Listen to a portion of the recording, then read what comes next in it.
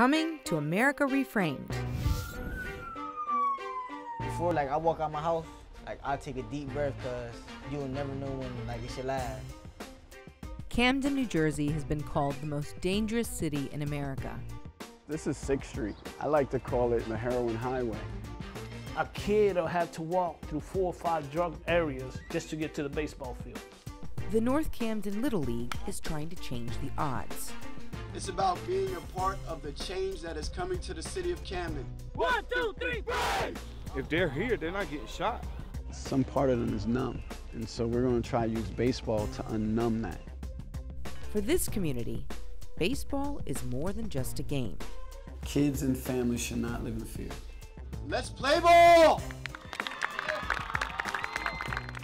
Pyne Poynt on America Reframed.